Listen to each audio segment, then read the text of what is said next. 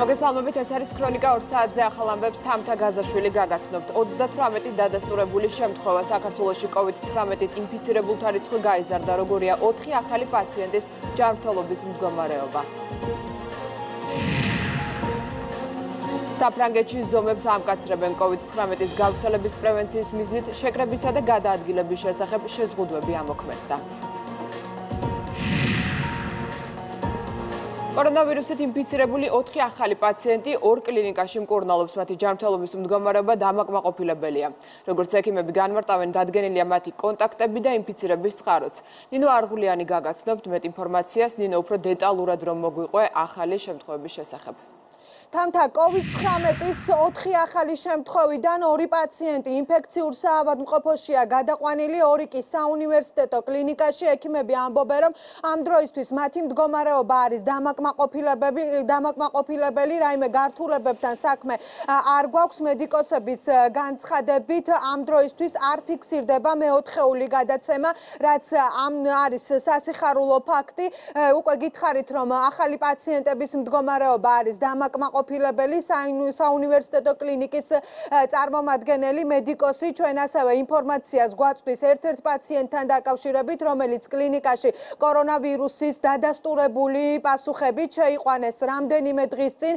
ექიმი აცხადებს, რომ მისი მდგომარეობა შედარებით მძიმეა, ვინაიდან ქალბატონს აქვს ასევე სხვა ტიპის დაავადება, რომელიც ამ მდგომარეობას უფრო ართულებს. ქალბატონი, რომელიც შემოყვანილია ჩვენ კლინიკაში პირველ 3 დღის წინ, ეს ქალბატონი არის ჩამოსული საზღვარგარეთიდან, წითელი ზონის ქვეყნიდან, რომელსაც 3 მარტიდან იქ აღენიშნებოდა ცხელება, სომატურად დამძიმებული ანამნეზია ქალბატონს, არის მორბიდული სიმსუქნე, შაქრიანი დიაბეტი, გულის უკმარისობა 47 წლის ასაკში.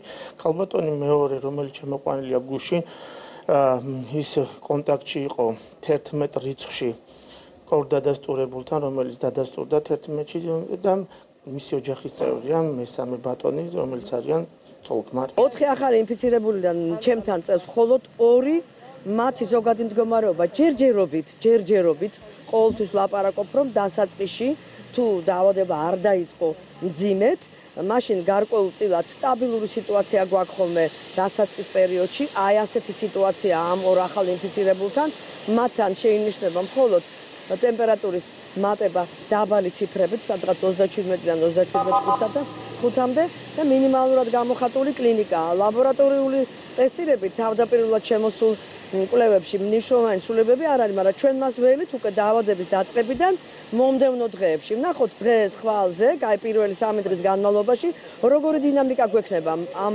2 ახალი პაციენტის. ეს 2 პაციენტი ჩვენთან მოთავსებული პაციენტის კონტაქტია.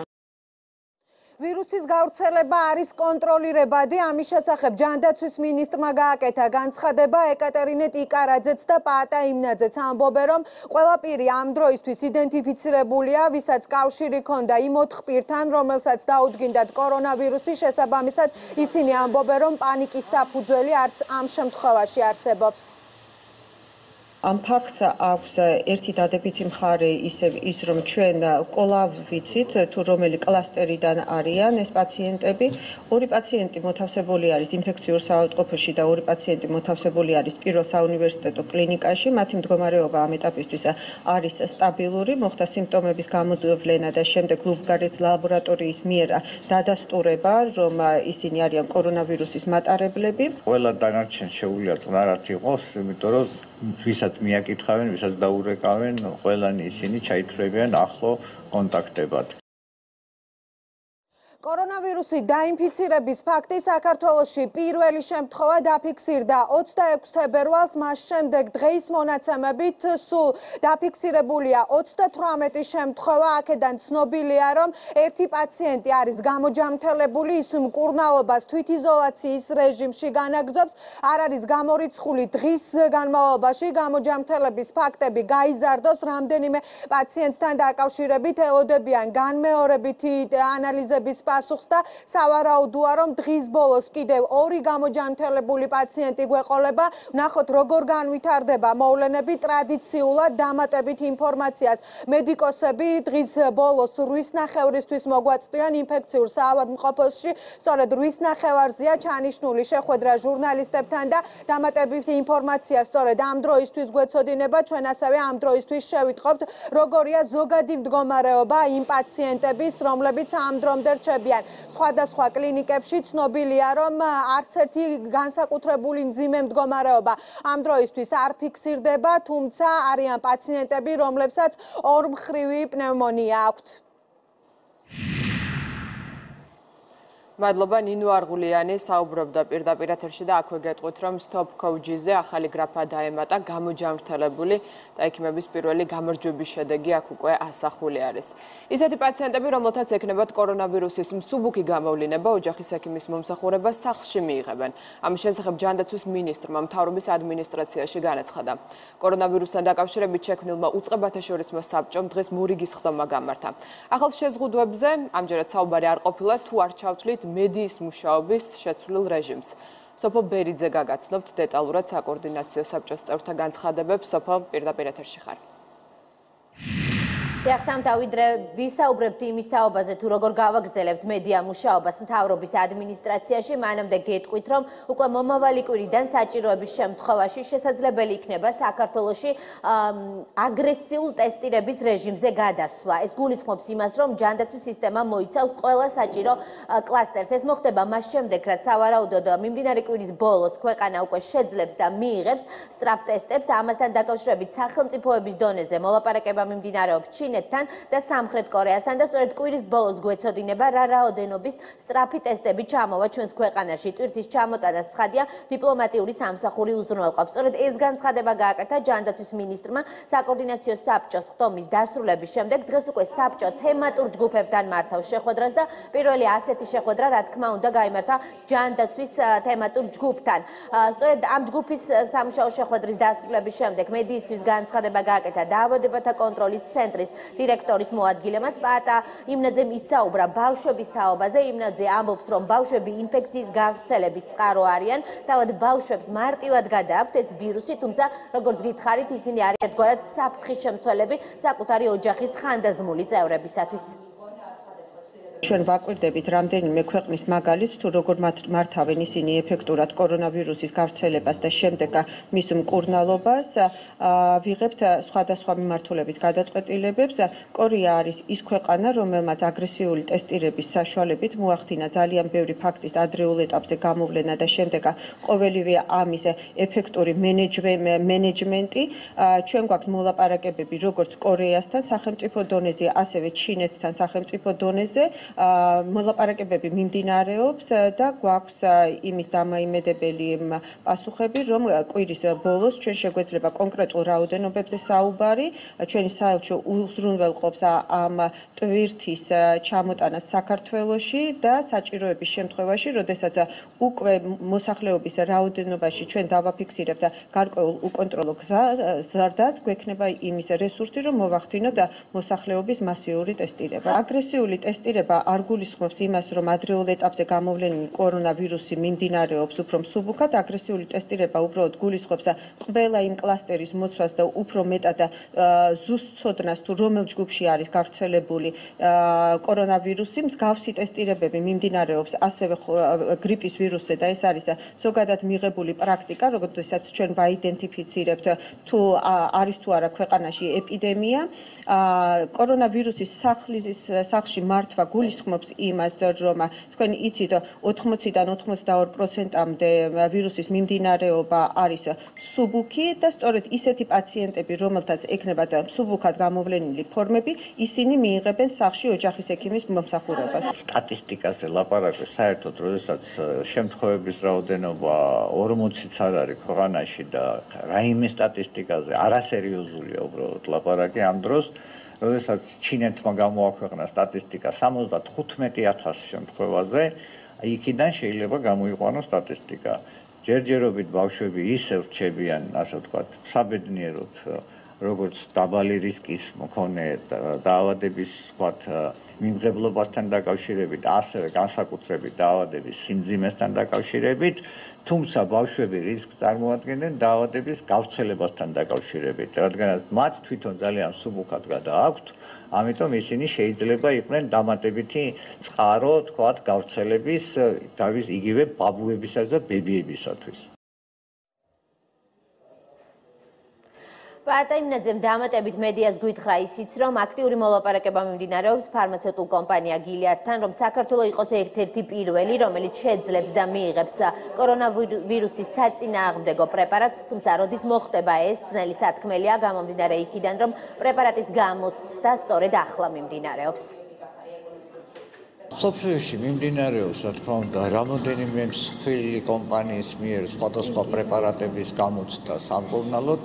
მათ შორის არის, თქვათ, მალარიის საწინააღმდეგო პრეპარატები არის შიცის საწინააღმდეგო პრეპარატები გამოყენებული. ერთ-ერთი ასეთი არის საქართველოს ძალიან დიდი მეგობარი კომპანია გილიადი, რომლის დახმარებითაც მოგეხსენებათ, ქვეყანაში ხორციელდება ცეგეპატიტის ელიმინაციის პროგრამა და ამ კომპანიასაც აქვს, ასე ვთქვათ, რაღაცა პრეპარატი, რომელიც გადის ამჟამად გამოცდას და თუ ეს გამოცდები წარმატებით დამთავრდება, თუ ეს პრეპარატი მიიღებს სათანადო რეგისტრაციას, უკვე დაწყებულია გილიადთან, ასე ვთქვათ, მოლაპარაკება იმის თაობაზე, რომ ჩვენ, რადგანაც ძველი მეგობრები ვართ, იმ დროს თუ იქნება ეს წამალი უკვე, რომ ერთ-ერთი პირველი ჩვენს მოგვწენდა. მთელ მსოფლიო ელოდება, რომ ვინმეს ექნება ეს წამალი. მთელი მსოფლიო ელოდება.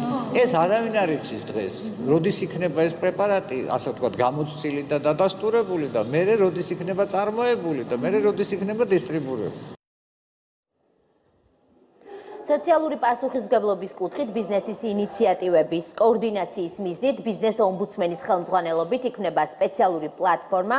ეს სულ ცოტა ხნის წინ გახდა ცნობილი და ამის თაობაზე განცხადება თავად პრემიერ-მინისტრმა გააკეთა. ირკვევა, რომ ბიზნესის ზოგიერთი წარმომადგენელი შექმნილ ვითარებაშიც კი ცდილობს, რომ გაცილებით მეტი მოგება მოიპოვოს და მათი მხრიდან, როგორც ჩანს, არაკეთილსინდისიერ ქმედებებს აქვს ადგილი ამ პლატფორმის შექმნის მიზანით, სწორედ ასეთი ფაქტებია მათ შორის. მიუხედავად იმისა, რომ გვაქვს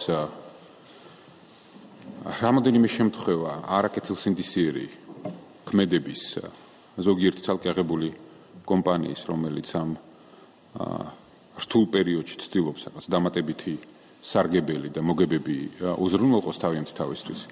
გარდა ამისა, ჩვენს ბიზნესში არის ბევრი სამაგალითო შემთხვევაც, როდესაც სოციალური პასუხისმგებლობა და სოლიდარობა მოქალაქესთან და სახელმწიფოსთან ერთად უკვე კონკრეტულ ნაბიჯებში გადაიზარდა. ამისთვის შეიქმნება კონკრეტული პლატფორმა, რომელსაც უხელმძღვანელებს ბიზნეს ომბუდსმენი.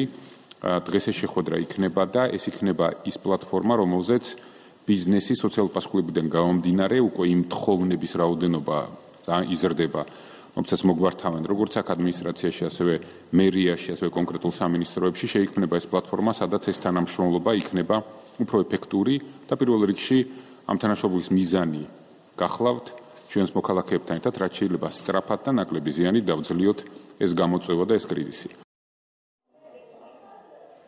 და ბოლოს უკვე ხვალიდან მთავრობის ადმინისტრაციაში მედიის მუშაობა იზღუდება. კერძო მაუწყებლებს გვექნება საშუალება, რომ საკოორდინაციო საბჭოს ხდომის დასრულების შემდეგ გამართული ბრიფინგები საზოგადოებრივი მაუწყებლის მეშვეობით მივიღოთ. ასევე როგორც ირაკლი ჩიქოვანმა განმარტა, იქნება იმის საშუალებაც, რომ ჩვენთვის აქტუალური შეკითხვები გაუგზავნოთ მთავრობის ადმინისტრაციის პრესსამსახურს და სწორედ ამ ფორმით საზოგადოებრივი მაუწყებლის მეშვეობით ჩვენს კითხვებზე მივიღოთ პასუხები. იმისათვის, რომ უზრუნველყოთ თქვენი დაცულობა, საქართველოს მთავრობის ადმინისტრაცია გადადის განსხვავებულ რეჟიმზე ბრიფინგების ტრანსლირებისა. აქვე მინდა ვისარგებლო შემთხვევით და მადლობა გადაუხადო პირველ არხს საზოგადოებრივ მაუწყებელს, რომელმაც მოგვწია იმის საშუალება, რომ თითოეულ მაუწყებელს ჰქონდეს საშუალება მიიღოს საერთო სიგნალი, რომლითაც თქვენ შეძლებთ ჩვენს მიერ გავრცელებული ინფორმაციის მიღებას და გავრცელებას და ასევე, რა თქმა უნდა, თქვენ გექნებათ საშუალება წინასწარ მოვაწოდოთ ჩვენს პრესსამსახურს შეკითხვები, რომელზეც ჩვენ ამომწურავად გაგცემთ პასუხს და, რა თქმა უნდა, გვესმის, რომ ეს საქმიანობა მოითხოვს ოპერატიულობას და აქვე გეტყვით, რომ ოპერატიულ რეჟიმში შეიქმნება სპეციალური საკომუნიკაციო პლატფორმა და ჩვენ მზად ვართ ნებისმიერ თქვენ შეკითხვას უპასუხოთ. დღის ბოლომდე ვრჩებით მთავრობის ადმინისტრაციაში მედია, რადგან ორი დამატებითი შეხვედრა, თემატური შეხვედრა საკოორდინაციო საბჭოს ფორმატში გაიმართება. პრემიერ-მინისტრი სავარაუდოდ უკვე ხვდება ეკონომიკურ გუნდს, ამის შემდეგ ბრიფინგი კვლავ ჩატარდება შესაბამისი პროფილის მინისტრების მხრიდან დიდი ალბათობით და ასევე დღესვე დაგეგმილია შეხვედრა უკვე ძალოვანი უწყების წარმომადგენლებთან. მადლობა სოფო ბერიძე საუბრობდა მთავრობის ადმინისტრაციიდან.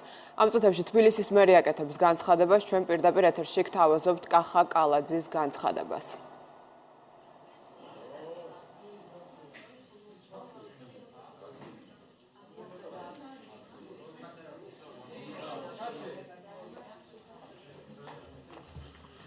გამარჯობა, მოგესალმებით, მეგობრებო. პირველ რიგში მინდა დავიწყო მოწოდებით და მინდა მიმართო ჩვენი ქვეყნის მოსახლეობას და მინდა მოუწოდო ყველას მაქსიმალურად შეიკავეთ თავი ქალაქში გადაადგილებისაგან. დარჩით სახლში. ეს არის კრიტიკულად მნიშვნელოვანი პირველ რიგში თქვენივე ჯანმრთელობისთვის, თქვენი ჯანმრთელობის უსაფრთხოებისთვის. სწორედ ამ მიზანს ემსახურება გადაწყვეტილება მიკროავტობუსების მომსახურების შეჩერების შესახებ, რომელიც გუშინ უწყებათა შორის საბჭომ მიიღო. რაც შეეხება იმ პირებს, ვისაც გადაადგილების უკიდურესი აუცილებლობა აქვთ, მათ მომსახურებას თბილისის მეტრო და მუნიციპალური ავტობუსები უზრუნველყოფს. ახლა კი მსურს საზოგადოებას თბილისის მერიის კიდევ რამდენიმე პრევენციული გადაწყვეტილების შესახებ მივაწოდო ინფორმაცია. ჩვენი გადაწყვეტილებით ფუნქციონირებას დროებით წყვეტს მერიის რაიონული მომსახურების ცენტრები და მუშაობას მხოლოდ მერიის ცენტრალური ოფისის სერვის ცენტრი გააგრძელებს, რომლის პერსონალიც უკონტაქტო მომსახურებაზე გადადის. მომსახურების ახალი წესის თანახმად ცენტრალური სერვის ცენტრის მისაღებში აღარ მოხდება მოქალაქეების თავშეყრა. არამედ ისინი რიგს დაიკავებენ გარეთ და მხოლოდ რამდენიმე ადამიანს ექნება შესაძლებლობა ერთდროულად შემოვიდნენ მისაღებში. მისაღებში მოქალაქეებს პერსონალის ნაცვლად დახვდებათ თემატური ბლანკები, რომელსაც შეავსებენ და შესაბამის თემატურ ყუთებში განათავსებენ. რის შედეგადაც ამას ჩვენი სამსახურის თანამშრომლები გაეცნობიან და მოახდენენ თითოეულ შემოსულ წერილზე რეაგირებას. აქვე უნდა აღვნიშნოთ, რომ ჯანდაცვისა და სოციალური უზრუნველყოფის მიმართულებით სერვისების მიწოდება სრულად უკონტაქტოდ ვერ ხორციელდება, ვინაიდან ჩვენს თანამშრომლებს ხშირად უწევთ მოქალაქეების დახმარება წერილის შედგენასა და განცხადების დაწერაში. სწორედ ამიტომ მერიის პირველ სართულზე გამოიყო სპეციალური იზოლირებული სივრცე, სადაც ჩვენი თანამშრომლები უსაფრთხოების წესების სრული დაცვით მოემსახურებიან მოქალაქეებს, რომელთაც ჯანდაცვისა და სოციუზრუნველყოფის მიმართულებით ესაჭიროებათ გარკვეული დახმარებები. ამასთან ამიერიდან ტაქსების ლიცენზირებასთან დაკავშირებული მომსახურების მიღება მხოლოდ და მხოლოდ ელექტრონული წესით იქნება შესაძლებელი. კიდევ ერთხელ მინდა მოუწოდო ჩვენს თანამოქალაქეებს მოერიდეთ სახალხო თავშეყრის ადგილებს. დაიცავით რეკომენდაციები და სახელმწიფო, მათ შორის მუნიციპალური სერვისებით ისარგებლეთ მხოლოდ და მხოლოდ უკიდურეს აუცილებლობის შემთხვევაში. ეხლა მინდა შევეხო ძალიან მნიშვნელოვან თემას და მე მინდა გთხოვოთ ქალბატონათია. ძალიან მნიშვნელოვან თემას უნდა შევეხო, ესაა მოხალისეების ჩართულობა. ყველამ კარგად უნდა გავაცნობიეროთ, რომ დღეს საქმე გვაქვს განსაკუთრებულ მდგომარეობასთან და ჩვენი სურვილი დავეხმაროთ რისკის ქვეშ მყოფ ადამიანებს საჭიროებს სწორად რეალიზებას. რაც გინდა კეთილის რახვა გამოძრავებდეს, თუ არ გვექნება ზუსტი ცოდნა, თუ როგორ დავეხმაროთ რისკის ჯგუფში მყოფ ადამიანებს, მოხდება ისე, რომ მათ არათუ პრობლემას მოუხსნით, პირიქით პრობლემას გაუღრმავებთ და საფრთხის წინაშე დავაყენებთ. ასევე არანაკლებ მნიშვნელოვანია თვითონ თავად მოხალისეების უსაფრთხოება.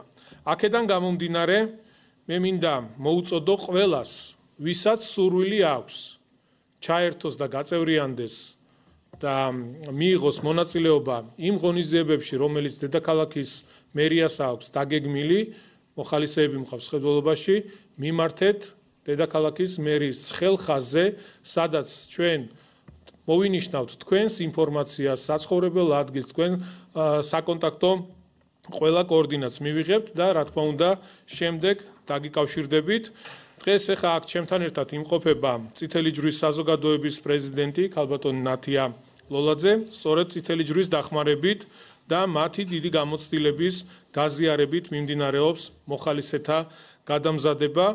მინდა მადლობა გადაუხადო საქართველოს წითელ ჯვარს თანამშრომლობისთვის, მინდა ასევე მადლობა გადაუხადო ყველა იმ ადამიანს, ვინც მოგმართა და ჩართულია მოხალისეობაში, მინდა ასევე მოუწოდო ყველა იმ ახალგაზრდას განურჩევლად მათი პოლიტიკური შეხედულებებისა და პოლიტიკური გემოვნებებისა, ვისაც სურვილი აქვს ჩაერთოს და მიიღოს მონაწილეობა ამ ღონისძიებებში, მიმართეთ მხოლოდ და მხოლოდ დედაქალაქის მერის ხელხაზს, სადაც თქვენ მოგაწვიან სრულ ინფორმაციას, თუ როგორ უნდა იმოქმედოს, წითელი ჯვრის დახმარებით მოხდება თქვენი გადამზადება, თუ როგორ უნდა იმოქმედოთ ყველა იმ ღონისძიების გატარების დროს, რომელიც ჩვენ გვაქვს დაგეგმილი.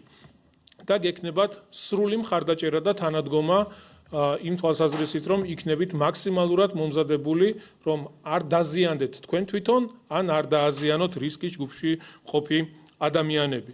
ასე ერთობით ორგანიზებულად, საჭიროდ სოდნით, შეიარაღებულებით ჩვენ შევძლებთ გაუმკლავდეთ ამ რთულ გამოწვევას. ეხლა მინდა ქალბატონ ნათიას თხოვო რამოდენიმე სიტყვით მოგმართოთ. ეს იყო პირდაპირ ჩართვა თბილისის მერიიდან კახა კალაძემ მოქალაქეებს კიდევ ერთხელ მოუწოდა ქალაქში გადაადგილებისაგან თავი შეიკავონ, დარჩით სახლში გაიმეორა მან ეს სლოგანი და ასევე მოქალაქეებს შეატყობინა სიახლის შესახებ ფუნქციონირებას დღეიდან წყვეტს რაიონული მომსახურების ცენტრები. მომსახურებებს ძირითადად მოქალაქეები მიიღებენ თბილისის მერიაში, ისიც სპეციალურად გამოყოფილ სივრცეში, სადაც შესაბამისად აღჭურვილები იქნებიან თანამშრომლები. განვაგრძობთ გამოშვებას კორონავირუსის გავრცელების პრევენციისათვის, იმისათვის, რომ პარლამენტმა სრულად დისტანციურად მუშაობა შეძლოს, კანონში ცვლილება უნდა შევიდეს. აღნიშნულ საკითხს ამ წუთებში პლენარულ სხდომაზე განიხილავენ. ქეთი გრიგორაშვილი მუშაობს საკანონმდებლო ორგანოში და მისგან მოვისმენთ მეტ ინფორმაციას. თამთა გადავა თუ არა პარლამენტი დისტანციური მუშაობის რეჟიმზე ჯერჯერობით უცნობია, სწორედ ამ საკითხთან დაკავშირებით გაიმართა პოლიტიკური დისკუსია პლენარულ სხდომაზე და როგორც მმართველი გუნდის წევრები, ასევე დამოუკიდებელი დეპუტატები შეთანხმდნენ, რომ მიუხედავად იმისა, რომ საკმაოდ მოკლე ვადებში უნდა მოხდეს ამ კანონპროექტის მიღება, ის სრულ თანხმედროში უნდა იყოს კონსტიტუციასთან, უნდა იყოს გამართული როგორც ტექნიკურად, ასევე სამართლებრივად. ძირითადად კითხვები მაინც დაისვა კიბერუსაფრთხოებასთან დაკავშირებით, თუ რამდენად უსაფრთხო იქნება ის IT პროგრამა, სადაც მოუწევთ დისტანციურად მუშაობა დეპუტატებს და საკმაოდ მნიშვნელოვანი საკითხების, მათ შორის კანონპროექტების განხილვა. დღეს გურამ აჭარაშვილმა დააინიცირა პროექტი, რომელიც ასე გამოიყურება. პარლამენტის დისტანციურ მუშაობაზე გადასვლა დასაშვებია ობიექტური გარემოებების არსებობისას, თუმცა ნაწილმა ობიექტური გარემოებები საკმაოდ ბევრი კითხვა გააჩინა დამოუკიდებელ დეპუტატებში. კონკრეტულად კი ისინი ამბობენ, რომ უნდა იყოს დაზუსტებული, რას ნიშნავს ობიექტური გარემოებები იმისთვის, რომ კონკრეტულმა პირებმა ეს ნაწილი სუბიექტურად არ გამოიყენონ. ჩავთვალეთ, რომ საქართველოს პარლამენტის თავმჯდომარეს კონდეს დისკრეცია იმ შემთხვევაში, თუ კი იქნება ამისი ობიექტური გარემოება ქვეყანაში, ეს არ ეხება მხოლოდ საგანგებო მდგომარეობას, ზოგადად კონდეს მას საშუალება, რომ საქართველოს პარლამენტის საქმიანობა აქ იგულისხმება როგორც სესია, ასევე ბიუროს სხდომა, ასევე კომიტეტის სხდომები ჩატარდეს სპეციალური ელექტრონული საშუალებების გამოყენებით. რასაკვირველია, ეს უპირველეს ყოვლისა ეხება IT ტექნოლოგიებს, იმ სამსახურს, რომელმაც ეს პროგრამა უნდა უზრუნველყოს, თუმცა თუ არ იქნა შესაბამისი სამართლებრივი ჩანაწერი პარლამენტის რეგლამენტში, ბუნებრივია, რომ შესაბამის სამსახურები ამ საკითხთან დაკავშირებით მუშაობას ვერ დაიწყებენ. ხას გაუსვავდი კონსტიტუციის ჩანაწერს, რომლის თანახმადაც პარლამენტი იკრიბება, ეს ტერმინი არის გამოყენებული საგანგებო მდგომარეობის შემთხვევაშიც, ანუ აქ სამშელოა კონსტიტუციურობის ჭრილშიც ამდენად არის დასაშვები დისტანციურად პარლამენტის ჭყალებში თუ ჭყალებს გარეთ შეკრება. საბოლოო გადაწყვეტილებას მივიღებთ, ჩვენ კარგად უნდა გავიაროთ რისკები, მათ შორის პოლიტიკური, სამართლებრივი და კიბერუსაფრთხოების კუთხით. შესაბამისი სოფტი თუ სხვა პლატფორმა რამდენად იქნება დაზღვეული ჰაკერული შეტევისგან და ასე შემდეგ. როგორ გაქვთ ეს საკითხი შესაბამის სპეციალისტებთან გავლილი ტექნიკურად როგორ შეიძლება ამ ყველაფრის გაკეთება და რამდენ ხანში? რამდენად გვაქვს გარანტიები რომ უსაფრთხო და დაცული იქნება, იმიტომ რომ ყველა ვაცნობიერებთ ასეთი დისტანციური მუშაობის უმაღლესი ხარისხით დაცულობის მნიშვნელობას. გამომდინარე იქიდან რომ პრაქტიკაში ჯერჯერობით არ არის აპრობირებული ეს მსოფლიოში. პირველი რაც შეიძლება კითხვები გაჩნდეს, რასაც ჩვენ ბოლო რამდენიმე დღის განმავლობაში საკმაოდ ხანგრძლივი კონსულტაციები ჰქონდა, ეს ეხება იმ IT ტექნოლოგიებს და იმ პროგრამას, რომელმაც უნდა უზრუნველყოს დისტანციური საპარლამენტო საქმიანობა. საჭიროა გაჩნდეს სამართლებრივი ჩანაწერი იმისათვის, რომ პროგრამაზე დაიწყოს სამსახურმა მუშაობა, ამის გარეშე ეს ვერ გამოვა. რა თქმა უნდა, მან მთლიანად არ უნდა ჩაანაცვლოს პარლამენტი და ვერც ჩაანაცვლებს ვეთანხმები იმ კლასიკას, რომ პარლამენტის ერთ-ერთი ძირითადი კომპონენტი არის ის, რომ ჩვენ ვიკრიბებით და მსჯელობთ, თუმცა რაზეც ბატონი გურამაჭარაშვილი ბრძანებდა, ეს არის რეალური შემთხვევა, როდესაც არც საგანგებო სიტუაცია არის დღეს გამოცხადებული, მაგრამ ქვეყანაში არის რეალურად ვითარება, სადაც პარლამენტი ქალბატონებო და ბატონებო შეიძლება ნებისმიერ მომენტში დღეს ხვალზე შეიძლება გადავიდეს კარანტინის რეჟიმში და ჩვენ შეკრება ვერ შევძლოთ. ეს შეიძლება ერთმა ან ორმა დადასტურებულმა შემთხვევამ ინფექციამ გამოიწვიოს. გურამაჭარაშვილის ინიციატივა პირველი მოსმენით პლენარულ სხდომაზე უკვე განიხილეს და შესაძლებელია რომ დღეს ის პირველ კენჭისყრაზეც გავიდეს. მადლობა ქეთი გრიგორაშვილი საუბრობდა საკანონმდებლო ორგანოდან. კარანტინის წესის დარღვევისათვის ფიზიკური პირი 3000 ლარით, ხოლო იურიდიული პირი 15000 ლარით დაჯარიმდება. შესაბამისი ცვლილებების ინიციატორი პარლამენტის იურიდიულ საკითხთა კომიტეტია კანონმდებელთა განმარტებით.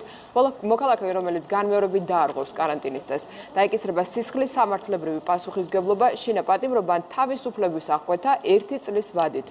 კანონპროექტი უკვე დარეგისტრირებულია და პარლამენტის ბიუროს ორშაბათს წარედგინება. კარგი იქნება, რომ თუ ჩვენი მთავრობა გააკეთებს მაქსიმალურს იმისთვის, რომ ამ მძიმე ვითარებაში, რომელიც კიდევ უფრო ამძიმებს მოქალაქეების ეკონომიკურ მდგომარეობას, მიიღებს ზომებს, რაც გაუმჯობესებს, ყოველ შემთხვევაში შეუმსუბუქებს იმ ეკონომიკურ ტვირთს, რომელიც კრიზისმა გამოიწვია თითოეულ მოქალაქეებზე. ჩვენ დავაინიცირეთ პროექტი, რომელიც ითვალისწინებს იმ პირის მიერ, რომელიც დაარღვევს კარანტინის წესს, რომელშიც მოიაზრება ასევე ეგრეთ წოდებული თვითიზოლაციის წესის დარღვევა, ფიზიკური პირი დაჯარიმდება 3000 ლარით ადმინისტრაციული წესით. იურიდიული პირის შემთხვევაში სანქცია იქნება 15000 ლარი, ხოლო იმ შემთხვევაში თუ კი ადმინისტრაციულ სახელდადებული პირი, რომელმაც ერთხელ უკვე დაარღვია კარანტინის წესი, ხელმეორედ, განმეორებით დაარღვევს ამ წესს, მას უკვე დაეკისრება სისხლის სამართლებრივი პასუხისმგებლობა, შინაპატიმრობა ან თავისუფლების აღკვეთა 1 წლამდე ვადით. მოლოდინი მაქრო საზოგადოებაში არც ერთი წევრი არ დარჩება უპასუხისმგებლოდ რომ მოეკიდოს ამ საკითხს. და მოლოდინი მაქვს იმისა, რომ არანაირი სანქციის გამოყენება არ დაგჭირდება, იმიტომ რომ საშიშროება რეალურია, გავრცელების პერსპექტივა სამწუხაროდ არსებობს. არსებული საფრთხეები არის საკმაოდ სერიოზული მთელი მსოფლიოსთვის და უნდა გავითავისოთ, რომ ყველა უნდა დავიცვათ რეკომენდაციები და შესაბამისი წესები. ვიცავთ ჩვენ ჯანმრთელობას, ვიცავთ სხვის ჯანმრთელობასაც. ამიტომ სამწუხაროდ გვიწევს ზომების გამკაცრება, გამომდინარე იქიდან ქონდა ქვეყანაში ფაქტები, როდესაც მოქალაქეებმა თვითიზოლაციის წესები დაარღვიეს. შესაბამისად დღეს უკვე პარლამენტში დაჩქარებული წესი ჩვენ ამაზე ვიმსჯელებთ. ინფექციის გავრცელების პრევენციას ემსახურება ის ზომები, რომელზედაც ჩვენ ვიმსჯელებთ საქართველოს პარლამენტში, როგორც მოგეხსენებათ, იქნება შესაბამისი ადმინისტრაციული და შემდგომ სისხლის სამართლებრივი პასუხისმგებლობა კარანტინის წესების დარღვევის, თვითიზოლაციის წესების დარღვევისთვის, რაც დამერწმუნეთ არის აუცილებელი. ის კანონპროექტი, რომელიც არის ინიცირებული, გულისხმობს თავდაპირველად ადმინისტრაციული წესით დაჯარიმებას, ანუ პირის, ეს იქნება იქნება ფიზიკური პირი თუ იურიდიული პირი, იმ შემთხვევაში თუ კანონის მოთხოვნების დარღვევა მოხდება. შემდგომ შეიძლება ეს გადავიდეს სისხლის სამართლის პასუხისმგებლობაშიც, მაგრამ ამოცანა დასჯა არ არის ადამიანის, ამოცანა არის, რომ საკარანტინო ზომები დაიცვას ყველა მოქალაქემ, ვისაც ამის აუცილებლობა აქვს. ბათუმის ინფექციურ საავადმყოფოში კორონავირუსის ინფექციაზე ეწვით საკარანტინო სივრციდან 2 ადამიანი გადაიყვანეს, ახალგაზრდებს ცხელება აქვთ ანალიზის პასუხი დღეს იქნება ცნობილი. ბოლო მონაცემებით კლინიკის ბოქსირებულ განყოფილებაში სულ 3 პაციენტი, აქედან ერთს კორონავირუსი რამდენიმე დღის წინ დაუდასტურდა. მისი ჯანმრთელობის მდგომარეობა დამაკმაყოფილებელია. ბათუმში კარანტინში 300-ზე მეტი ადამიანი იმყოფება.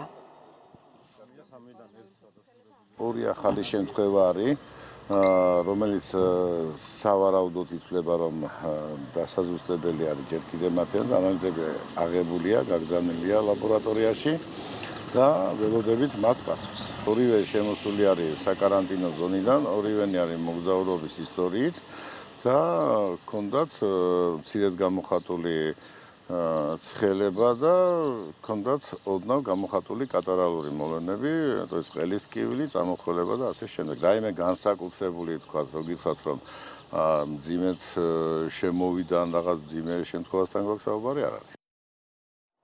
ლუგარის ლაბორატორიაში 6 საეჭვო ნიმუშია გაგზავნილი გორიდან, სამხედრო ჰოსპიტალის საკარანტინო სივრცეში ამ დროისათვის 55 ადამიანი იმყოფება. მათგან 35 გუშინ თბილისის საერთაშორისო აეროპორტიდან მიიყვანეს. ევროპის სხვადასხვა ქვეყნიდან ჩამოსულ პირებს ძირითადად დაბალი ტემპერატურა აქვთ და ყველა აღენიშნებათ. ექიმების განმარტებით პაციენტების მდგომარეობა დამაკმაყოფილებელია. წუხელ 35 პირი მივიღეთ, აქედან გასინჯვით 6 საეჭვო შემთხვევაზე უკვე გადაწყვეტილია დღეს რომ აღებული იქნას ნიმუშები. ჯამში ყავს 55 პაციენტი, აქედან 14 სამხედრო არის, 37 ჩვენი მოქალაქე და 4 უცხო ქვეყნის მოქალაქე არის. რაც შეეხება საეჭვო შემთხვევებს, ძალიან მსუბუქად არის გამოხატული სიმპტომატიკა, ძირითადად ეს არის დაბალი ტემპერატურული რეაქცია და ზოგიერთთან არის გამოხატული ხველა. ეს ადამიანები თბილისის აეროპორტიდან პირდაპირ მოხვდნენ ჩვენ საკარანტინო სივრცეში, ასე რომ მათ არ აქვს შეხება ამ ეტაპზე ჩვენ ასე ვთქვათ მოქალაქეებთან. კიდევ ერთი საკარანტინო სივრცე დაემატა კახეთს. ამის შესახებ ტრადიციულ პრესკონფერენციაზე ეთქვა დაავადებათა კონტროლის ეროვნული ცენტრის კახეთის განყოფილების უფროსის განმარტებით, თელავის 3 სასტუმროში ახლა 160 ადამიანია განაწილებული. მედიასთან შეხვედრაზე აღინიშნა, რომ გუშინ საქართველო-აზერბაიჯანის საზღვრიდან 5 მოქალაქე პირდაპირ თბილისში ინფექციურ საავადმყოფოში გადმოიყვანეს, მათ მაღალი ტემპერატურა აღენიშნებოდათ. მთლიანად აიკრძალა რესტორნების, კაფეების, ბარების და ესეთი ტიპის დაწესებულებების ფუნქციონირება და იქ სტუმრების მიღება. ესეთი ტიპის დაწესებულებებს უფლება აქვს იფუნქციონირონ მხოლოდ პროდუქტის ან გზა საკვების გატანის რეჟიმში. მიღებული იქნა გადაწყვეტილება, რომ შეიზღუდოს და აიკრძალოს სამარშრუტო ტაქსების და სხვა ესეთი ტიპის ავტოტრანსპორტის მუშაობა. კახეთის მასშტაბით თვითიზოლაციაში იმყოფება 198 მოქალაქე. გუშინ მოიხსნა თვითიზოლაციიდან 5 მოქალაქე. 11 მათგანი განაგრძობს თვითიზოლაციაში ყოფნას თბილისში. 5 მოქალაქე გადმოყვანილია ლაგოდეხის სასაზღვრო პუნქტიდან მაღალი ტემპერატურის დაფიქსირების გამო თბილისის ინფექციურ საავადმყოფოში. 3 ადამიანი გადაყვანილია კარანტინში. 228 ადამიანია განაწილებული იმერეთის საკარანტინო სივრცეებში, სპეციალური ოთახები მოწყობილია საჩხერეში, საერმესა და წყალტუბოში. დაავადებათა კონტროლის იმერეთის სამმართველოს უფროსის განცხადებით, გუშინ საერმეში საფრანგეთიდან ჩამოსული 32 მოქალაქე დაემატა, ასევე კარანტინში 2 ადამიანი მოათავსეს, რომლებიც თვით იზოლაციაში იმყოფებოდნენ. მათგან ერთი მაღალი ტემპერატურის გამო მოგვიანებით სტაციონარში გადაიყვანეს. ოფიციალური ცნობით იმერეთის საკარანტინო ზონებში მოთავსებული მოქალაქეების ჯანმრთელობის მდგომარეობა არის დამაკმაყოფილებელი. წყალტუბოში ყავს დღეს მდგომარეობით 120 ბინადარი, 88-ზე ავიდა რაოდენობა ბინადრების საირმის საკარანტინო სივრცეში, 30 არის საჩხერის რაიონში, ძირითადად დაემატა გუშინ რაოდენობა ბინადრების საირმეს, ეს მოხდა გუშინ ჩამოსული რეისიდან გამომდინარე გზავრების გადმოყვანა და ასევე ორი პირი დაემატა, რომელიც უკვე ტესტირებულები იყვნენ კორონავირუსზე, უარყოფითია, მაგრამ მათი ინკუბაციის პერიოდის დასრულებამდე საკარანტინო დაკვირვებაზე ყოფნა აუცილებელ პირობას წარმოადგენს. ფინანსური დახმარების მიღებაზე საერთაშორისო სავალუტო ფონდთან დისკუსია დაწყებულია. ამის შესახებ განცხადებას ეროვნული ბანკის პრეზიდენტი აკეთებს კობა გვენეტაძის განმარტებით, პანდემიასთან დაკავშირებით საერთაშორისო ორგანიზაციებმა წევრი ქვეყნებისათვის გააკეთეს მობილიზება იმ ფინანსური პაკეტის, რომლის მიზანიც უარყოფითი ეკონომიკური გავლენის შემცირებაა. რა თქმა უნდა, ასეთი სახსრები საქართველოსთვისაც იქნება ხელმისაწვდომი, აცხადებს ეროვნული ბანკის პრეზიდენტი, რომელმაც დღეს სოციალურ ქსელში მონეტარული პოლიტიკის კომიტეტის ხდომის შედეგებზეც დაწერა, განაკვეთი უცვლელი 9% რჩება. ჩვენ გვაქვს ძალიან კარგი კომუნიკაცია და ღია დიალოგი საერთაშორისო სავალუტო ფონდის გუნდთან და უკვე დავიწყეთ დისკუსია მოქმედი პროგრამის ფარგლებში ფინანსურ რესურსებზე წვდომის გაზრდასთან დაკავშირებით. სავალუტო ფონდისგან დახმარება სხვა საერთაშორისო და ორმხრივი დონორებისგან ფინანსური დახმარების სწრაფად მიღების კარგ წინაპირობას ქმნის.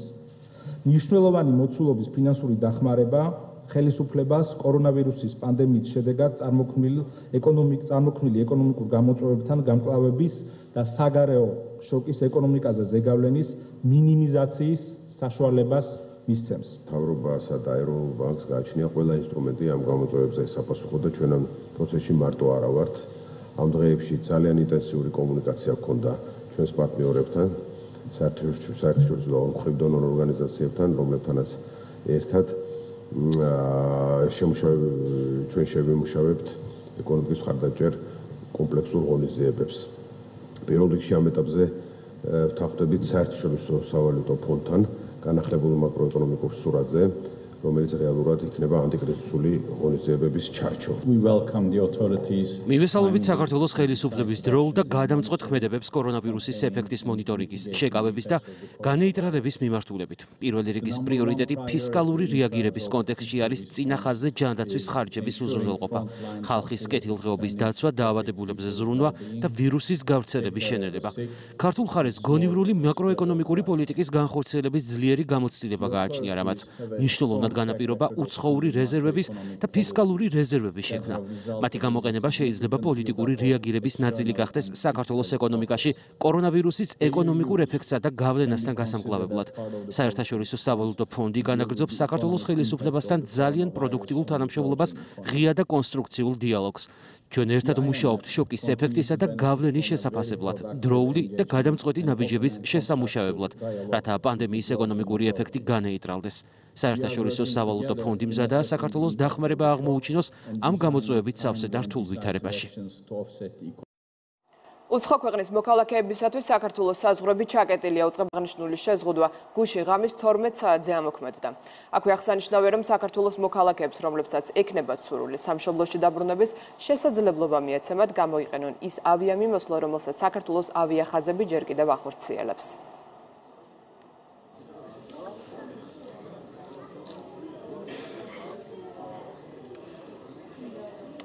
საზღვრები ჩაკეტა ევროკავშირმაც 30 დღიანი ახალი რეგულაცია მესამე ქვეყნის მოქალაქეებზე ვრცელდება, თუმცა დაშვებულია გამონაკლისიც. გადაწყვეტილება ბრიუსელში მას შემდეგ მიიღეს, რაც შენგენის ზონაში შემავალ ქვეყნებში კორონავირუსით დაინფიცირებულთა და გარდაცვლილთა რაოდენობა საგრძნობლად გაიზარდა. ევროპის პოლიტიკური დედაქალაქი ცხოვრების ახალ რეჟიმზე გადადის. 12 საათის შემდეგ გარეთ გასვლა დასაშვებია მხოლოდ გადაუდებელი აუცილებლობის შემთხვევაში. ბრიუსელის ქუჩებში ვითარებას უკვე ჯარი და პოლიცია აკონტროლებს. გამკაცრებულ რეჟიმთან ერთად ახალი ინსტრუქცია ვრცელდება საავადმყოფოებზეც. მოქალაქეებმა პირველ ეტაპზე კონსულტაცია მედიკოსებთან ტელეფონით უნდა გაიარონ და კლინიკას მხოლოდ ამის შემდეგ მიმართონ. კიდევ ერთი საინტერესო ცნობა კორონავირუსთან დაკავშირებით ევროპაში შექმნილი ვითარების გათვალისწინებით. ევროპელი ლიდერების რეკომენდაცია მოსახლეობა არ ენდოს ინფორმაციას, რომელსაც რუსული მედია საშუალებები სპუტნიკი და Russia Today ავრცელებენ. ევროკავშირის გარესაზღვრების ჩაკეტვა უნდა მოხდეს რაც შეიძლება სწრაფად. ყველა წევრმა სახელმწიფომ თანხმობა განაცხადა დროებითი შეზღუდვის დაწესებაზე. ეს შეეხება ყველა ვიზიტს, გარდა გადაუდებელი საჭიროების ვიზიტებისა. ჩვენ მზად ვართ გავაკეთოთ ყველაფერი ამ კრიზისის და კრიზისით გამოწვეული შედეგების დასაძლევად. გლობალურად ვირუსის გავრცელების შესამცირებლად მივიღეთ ჩვენ ეს გადაწყვეტილება. შევთანხმდით მომავალ კვირას ისე ვიდეო ფორმატით შეხვედრაზე. 3 საათიანი ვიდეო კონფერენციის შემდეგ მთავარი გზავნილი, რაც მინდა გადმოგცეთ, არის შემდეგი: ჩვენ ვართ ერთად ამ სერიოზული კრიზისის წინაშე. უნდა შევამციროთ მოგზაურობა იმისათვის, რომ ხელი შეუწყოთ ვირუსის გავრცელების შემცირებას და ასევე შევამციროთ ჯანდაცვის სისტემაზე ზეწოლა. წევრმა ქვეყნებმა მხარი დაუჭირეს იმ პაკეტს, რომელიც ჩვენ წარმოვადგინეთ, ეს ეხება საზღვრებს, ეკონომიკას, ვაქცინაზე კვლევების მხარდაჭერას. წევრი ქვეყნები მიესალმნენ ევროკავშირის გარესაზღვრებზე დროებითი შეზღუდვების დაწესებას და ახლა მათზე მიღებული გადაწყვეტილების იმპლემენტაცია. განაცხადეს, რომ ამას დაუყოვნებლად გააკეთებენ, ეს ძალიან კარგია. გარესაზღვრების ჩაკეტვას ევროკავშირის სრულმა შემადგენლობამ დაუჭირა მხარი. ჩვენ ასევე ვიმსჯელეთ ევროკავშირის შიდა საზღვრებზეც. ვიცით, ბევრი ადამიანი დაზარალდა, მათ შეექმნათ პრობლემები საკუთარ სახლებში დაბრუნებაზეც. შეიქმნა გზებზე გადატვირთულობა და ტვირთების გადაზიდვისას საცობები. ჩვენი მიზანია შევამციროთ ვირუსის გავრცელება. ეს არის შოკი, დარტყმა მიიღო მთელმა მსოფლიომ და მსგავსი რამ არასდროს მომხდარა. ჩვენი მტერია ვირუსი და უნდა გავაკეთოთ ყველაფერი ხალხის და ეკონომიკის დასაცავად. ჯანდაცვის სამინისტრომ თბილისის რესპუბლიკურ საავადმყოფოს 30 ხელოვნური სუნთქვის აპარატი გადასცა. ამ დროისათვის აღნიშნულ სამედიცინო დაწესებულებას 50 ხელოვნური სუნთქვის აპარატი აქვს. საავადმყოფოს მომარაგება COVID-19-ის გავრცელებისათვის მზადყოფნას უკავშირდება.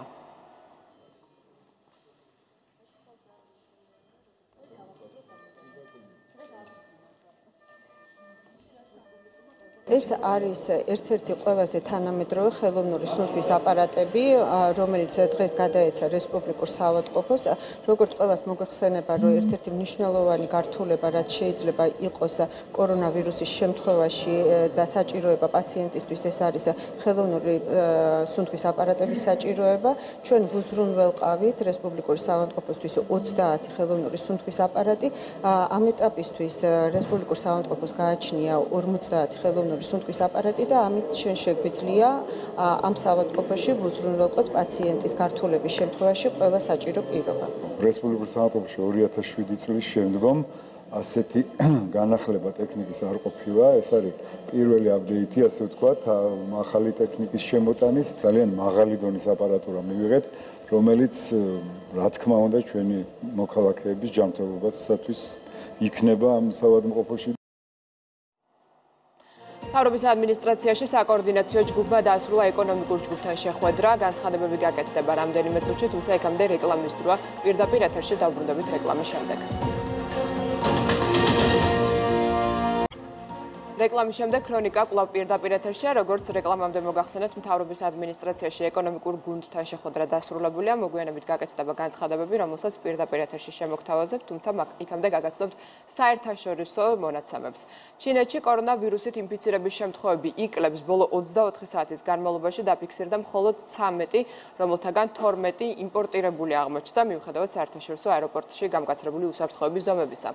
ბოლო მონაცემებით მსოფლიოში დადასტურებულია ინფიცირების 200,000-მდე შემთხვევა, აქედან 7,987 ლეტალური შედეგით. 83,000-მდე ადამიანი კი გამოჯანმრთელდა.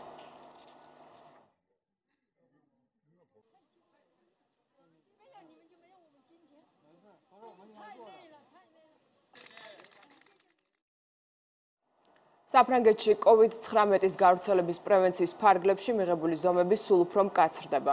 24 საათის წინ შეკრების და გადაადგილების შეზღუდვები ამოქმედდა ქვეყნის მასშტაბით 15 დღის ვადით.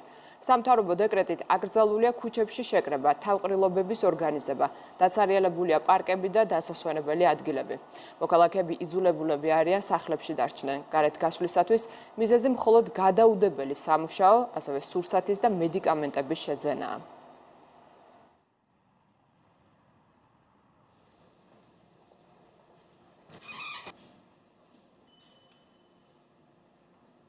მალაიზიაში ვირუსის გავრცელების შესაჩერებლად 2 კვირის ვადით ნაწილობრივი каранტინი გამოცხადდა, რაც ყველა საჯარო ღონისძიების გაუქმებას, სკოლების და უნივერსიტეტების დროებით დახურვას, ასევე არაპირველადი საჭიროების ბიზნესის დროებით შეჩერებას გულისხმობს. ამას გარდა მალაიზიამ დროებით სინგაპურთანაც ჩაკეტა საზღვარი.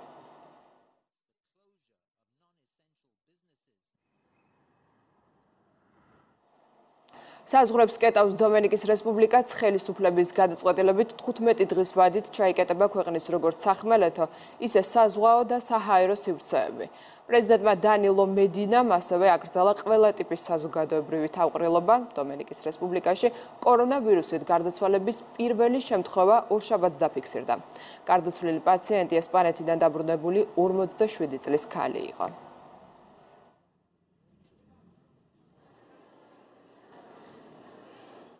კალიფორნიაში სან-დიეგოს ლაბორატორიაში კორონავირუსის წინააღმდეგ ერთჯერადი ვაქცინების შექმნაზე მუშაობენ. ბიოტექნოლოგიური კომპანიის ხელმძღვანელის განცხადებით, მთავარი გამოწვევა ვირუსის წინააღმდეგ ქმედით ინგრედიენტების გარდა არის ვაქცინის დოზა და ზომა. კომპანიის პარტნიორები დიუკის უნივერსიტეტის სამედიცინო სკოლა და სინგაპურის ნაციონალური უნივერსიტეტია, სადაც ეპიდემიის და პანდემიის მართვის საკმაოდ კარგი გამოცდილება აქვთ.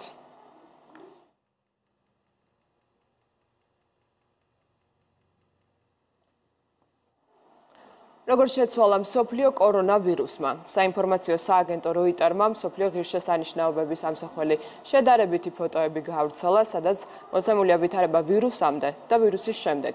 ფოტოებზე ასახულია მუსლიმური მექა, ჰოლივუდის სტუდიები, ერაყში ნაჯაფის წმინდა ქალაქი, მილანი, ბეირუთი, პეკინი, ირანული ყომი და ასე შემდეგ.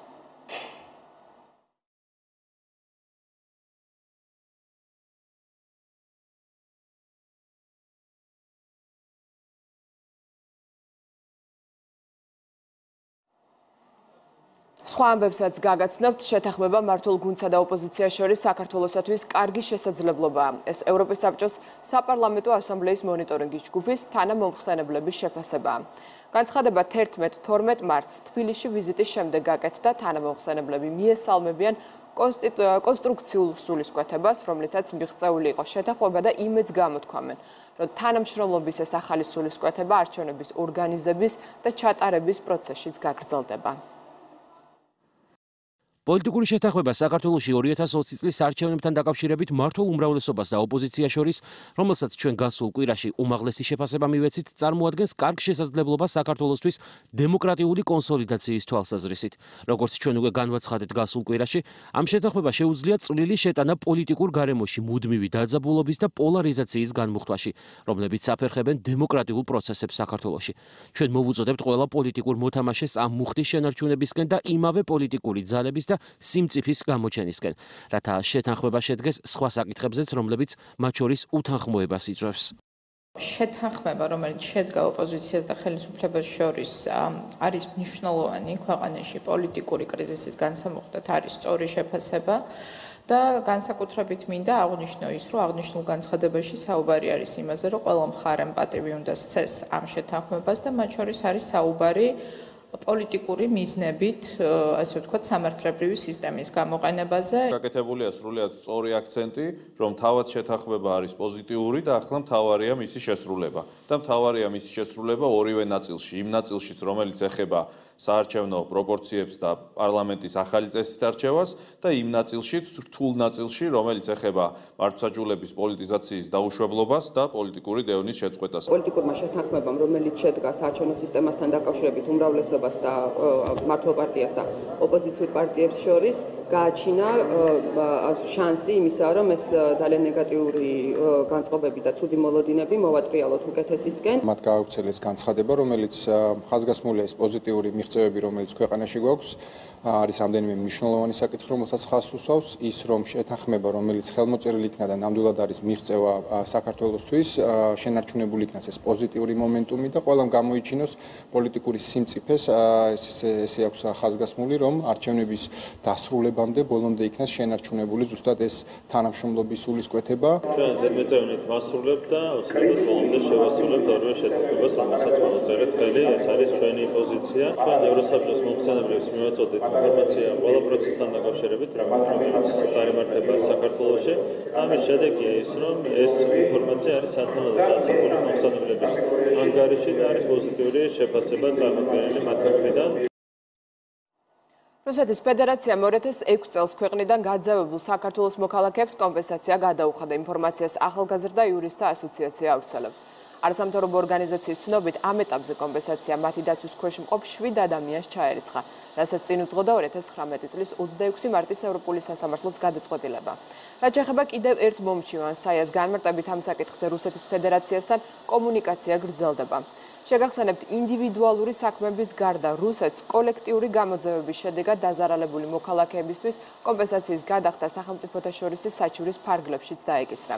კერძოდ, ევროპული სასამართლოს 2019 წლის 31 იანვრის გადაწყვეტილებით რუსეთს საქართველოს მოქალაქეების სასარგებლოდ 10 მილიონი ევროს გადახდა დააკისრეს.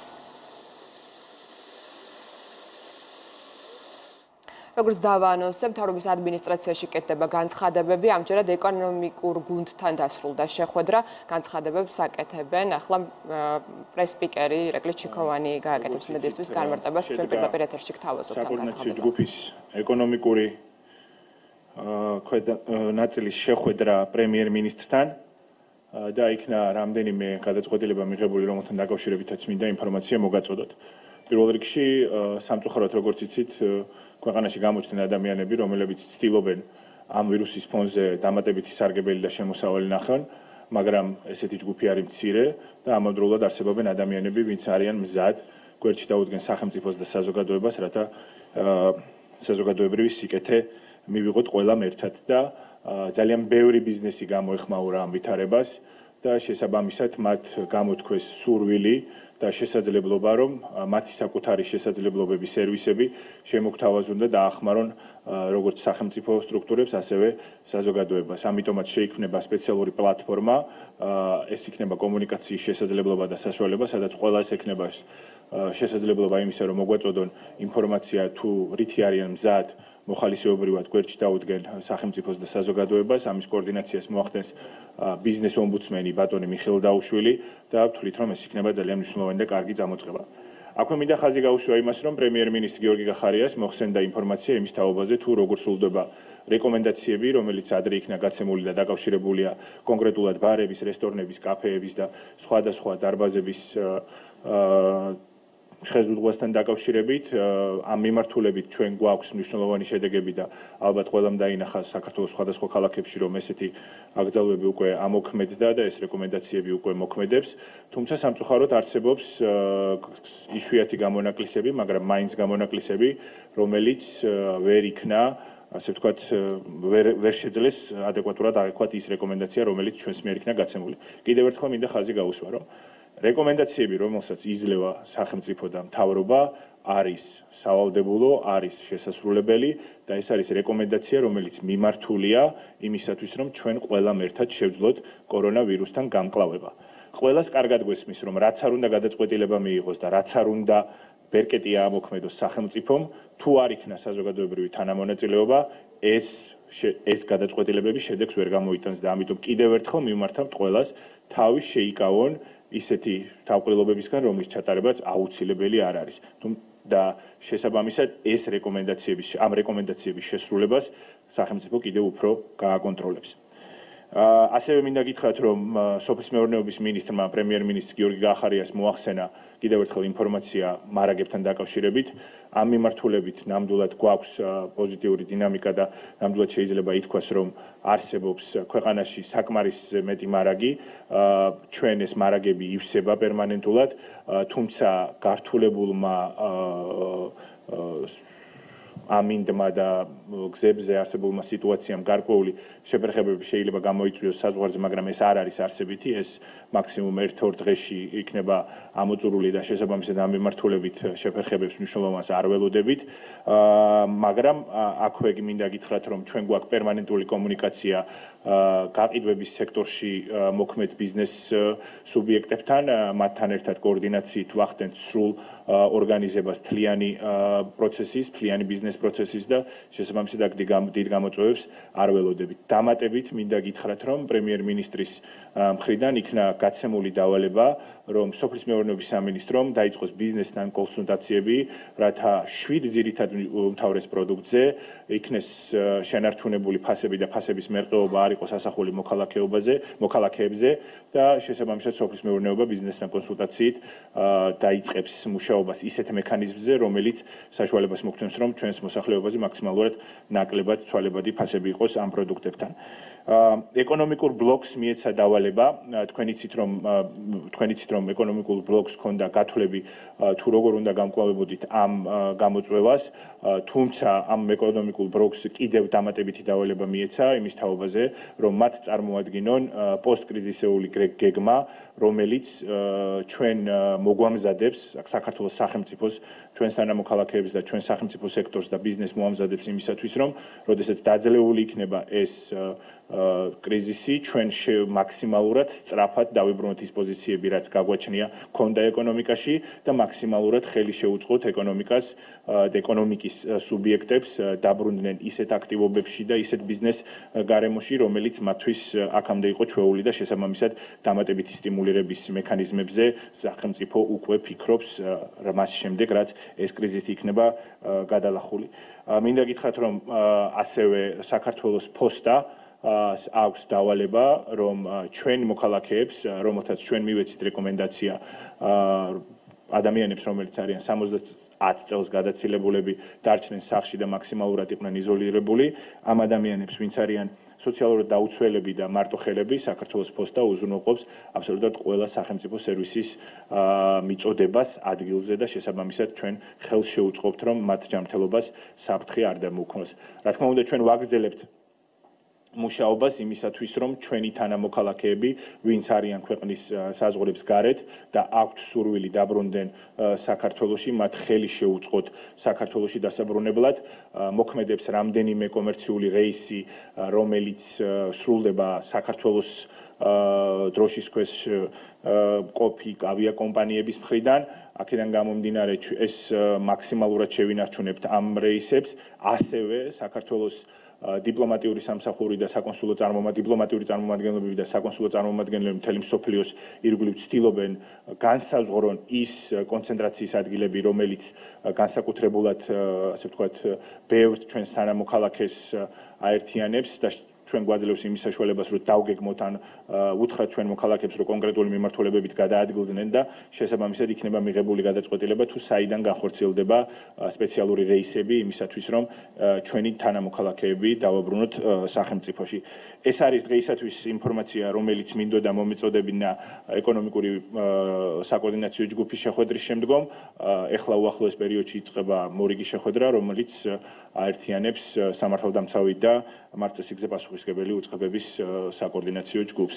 ჩემს შემდგომ გამოვა ორი მინისტრი, სოფლის მეურნეობის მინისტრი და ასევე ეკონომიკის მინისტრი და გექნებათ საშუალება, რომ მათ დამაზუსტებელი შეკითხვები დაუშვათ. მადლობა.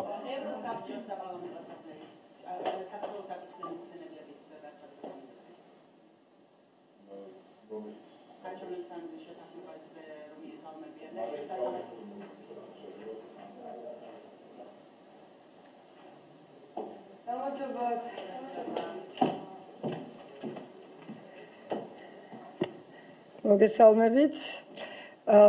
როგორც იცით, დასრულდა მორიგი საკოორდინაციო საბჭოს ხდომა და მე მინდა მოგახსენოთ იმ დავალებების შესახებ და გეგმების შესახებ, რაც ჩვენ მივიღეთ პრემიერ-მინისტრისგან, განსაკუთრებით ეკონომიკურმა გუნდმა.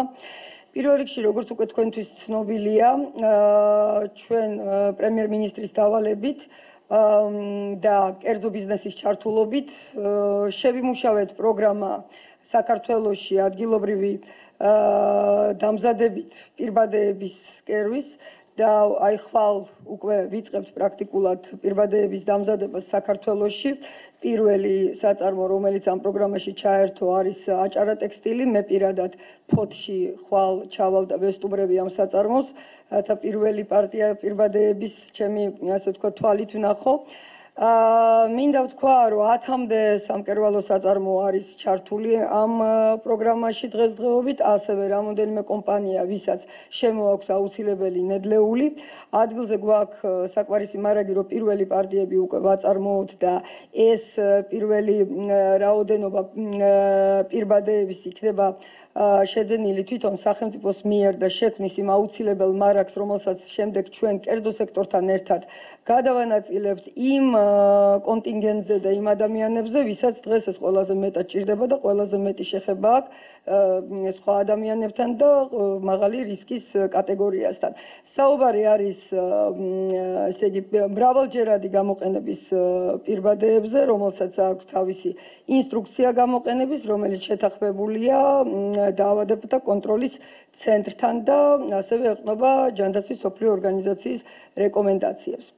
ზოგადად მინდა დიდი მადლობა გადაუხადო ყველა იმ კომპანიას, ვინც ამ პროგრამაში ერთვება, იმიტომ რომ ბევრი კომპანია არის, რომელიც უანგაროდ მონაწილეობს სკერვაში, იგივე აჭარა ტექსტილიც გამოთქვეს სურვილი, რომ გარკვეული რაოდენობა შეკერონ უსასყიდლოდ. ასევე კომპანიები, ვინც გვაწვდის აუცილებელ ნედლეულს, აქაც გარკვეული მოცულობა იქნება უსასყიდლოდ მოწოდებული და ეს არის სწორედ აი იმ დიდი კონსოლიდაციის, ერთსულოვნების და პატრიოტიზმის გამოხატულება, რაც ამ რთულ პერიოდში ყველა ჩვენთაგანს და ჩვენ საზოგადოებას ახასიათებს. ასევე მინდა ვთქვა, რომ გვაქვს მიღებული დავალება და ეს ასე ვთქვათ აუცილებლობა არის, რასაც ჩვენ ყველანი ვხედავთ, რომ მაქსიმალურად მოვახდინოთ წარმოების ლოკალიზაცია და განვავითაროთ საკუთარი წარმოება, განსაკუთრებით იმპორტის შემცვლელი საკუთრებებზე წარმოება. აქამდეც სახელმწიფო ეკონომიკური გუნდი სხვადასხვა პროგრამის მეშვეობით ავითარებდა ადგილობრივ წარმოებას, მაგრამ დღეს აქცენტს გავაკეთებთ სწორედ იმ დარგებზე და მათ განვითარებაზე ან აღორძინებაზე, სადაც ჩვენ ხედავთ, რომ ყველაზე მეტი მოთხოვნა არის დღესდღეობით, რათა ნაკლებად ვიყოთ დამოკიდებული იმპორტზე. ამ დარგების ჩამონათვალს ჩვენ უახლოეს დღეებში და ამ პროექტების ჩამონათვალს წარუდგენთ პრემიერ-მინისტრს საკოორდინაციო საბჭოს, ასევე მივიღეთ დავალება მე და ჩემმა კოლეგამ ბატონმა ლევანმა დავითაშვილმა ჩვენი პროგრამები აწარმოეს საქართველოში პროგრამის ფარგლებში გადავაწყოთ იმდაგვარად, რომ სწორედ აი ესეთ ადგილობრივ წარმოებებს შეუწყოთ ხელი, იქნება ეს კვების დეფიციტური პროდუქტების წარმოება თუ რაიმე სხვა. რაც შეეხება ესე იგი დეფიციტის საკითხი, კიდევ ერთხელ მინდა ვთქვა, რომ დღეს არის უბრალოდ საუბარი აჟიოტაჟურ მოთხოვნაზე. ამას საფუძველი არ გააჩნია, რადგან მარაგები ადგილზე არის საკმარისი. ჩვენ ვიცით, რომ გარკვეული შეფერხებები მოკლევადიანი შეიძლება შეიქმნას ბურღულეულის რამოდენიმე სახეობაში, მაგრამ ესეც მინდა დაგარწმუნოთ, არა იმიტომ ხდება, რომ რაიმე დაუშვოთ მარაგთან დაკავშირებით საფრთხის ქვეშ ვართ, არამედ იმიტომ, რომ გარკვეული კლიმატური პირობების გაუარესების გამო ლარსი დროებით არის გადაკეტილი და შეფერხებულია იქ საატვირთო მანქანების გადაადგილება, მაგრამ საკმარისი მარაგი არის გზაში და ეს არის უბრალოდ რამოდენიმე დღის საკითხი. პრინციპში ეს არის, რაც მე მინდოდა ჩემგან გამეჟღერებინა.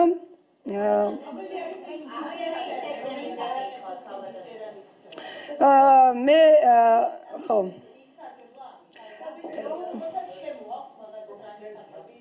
ესე იგი პრემიერ-მინისტრმა გააკეთა ძალიან ნათელი განცხადება ამაზე და არ დაუზუსტებია კონკრეტული ბიზნესები და მეც თავს შევიკავებ. მე მინდა ვთქვა, რომ ეს არის მხოლოდ და მხოლოდ ერთეული ფაქტები საბედნიეროდ.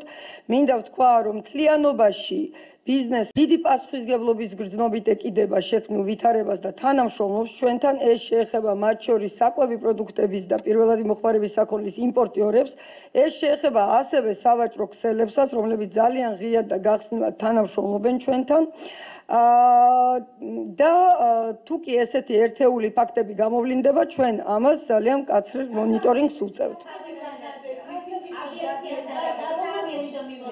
აქ საუბარი არის გაუმართლებელი ფასების ზრდის გარკვეულ ფაქტებზე.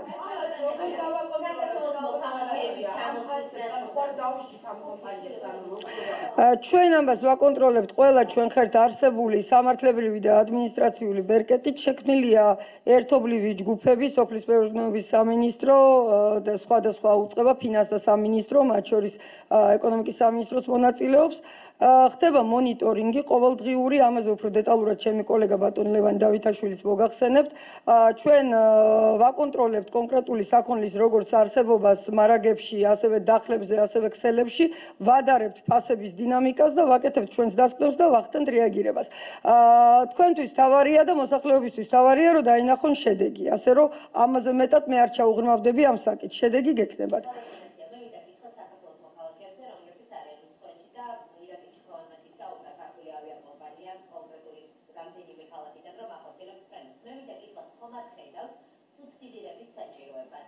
მოგახსენებთ. მოგახსენებთ, ეხლა დღესდღეობით თქვენ ხედავთ, რომ სახელმწიფო და ჩვენი მთავრობა მიდის ზოგადად ბიზნესის ხარდაჭერის უპრეცედენტო ზომებზე, განსაკუთრებით იმ ბიზნესების, რომლებიც დარტყმის ქვეშ აღმოჩნდნენ. დარტყმის ქვეშ აღმოჩნდა ტურიზმი და ჩვენ დავეხმარეთ 1 მილიარდლარიანი პაკეტით, ასევე დარტყმის ქვეშ აღმოჩნდა ქართული ავიაციაც და ზოგადად გლობალური ავიაცია ეს არ ეხება მარტო ჩვენ, ესე ვთქვათ, ქართულ კომპანიებს. ჩვენ აბსოლუტურად შეთანხმებულები ვართ ამ საკითხში და ერთიანები ვართ, რომ იქ, სადაც საქმე ეხება ჩვენ საქართველოს მოქალაქეების ჩამოყვანას, აი ამ გართულებული კომუნიკაციების პერიოდში ჩვენ ყველა საჭირო დახმარებას იქნება ეს სუბსიდია თუ რაიმე სხვა სახის დახმარებას ამისთვის გავწევთ. ეს არის სუბსიდია და დახმარება ფინანსური არა რომელიმე კონკრეტული კომპანიის, თუმცა არც ამას მოვერიდებით დღესდღეობით, არამედ კონკრეტულად ჩვენი მოქალაქეების დროულად და შეუფერხებლად ჩამოყვანის თვალსაზრისით, მაგრამ მე მინდა განმარტო მექანიზმი. აქ საუბარი არის არა ასე ვთქვათ უფასო რეისებზე, აქ საუბარი არის კომერციულ რეისებზე, უბრალოდ იმისთვის, რომ ეს კომერციული რეისები იყოს მდგრადი, იმ პირობებში, როდესაც ჩვენ ავგზავნეთ უცხო ქვეყნის მოქალაქეების ჩამოსვლა და რა თქმა უნდა, უცხო ქვეყნის მოქალაქეები გამოაკლდნენ პოტენციურ მგზავრებს ამ კომპანიების და მხოლოდ ქართველი მოქალაქეები ვერ იქნება იმ რაოდენობით წარმოდგენილი, რომ ხომალდის გაგზავნა იყოს კომერციულად მდგრადი, ჩვენ გარკვეულ ასე ვთქვათ თანამონაწილეობას გავიღებთ და შევავსებთ, მაგრამ ბილეთები იქნება ფასიანი. ასევე გეტყვით, რომ ჩვენ შევთანხმდით, რომ ბილეთების ფასი, რომელიც ამ ბოლო დროს იწვევდა გარკვეულ კრიტიკას, იმიტომ რომ საკმაოდ მაღალი იყო, ასეთი თანამონაწილეობის შედეგად სერიოზულად დაიკლებს და იქნება ძალიან ხელმისაწვდომი.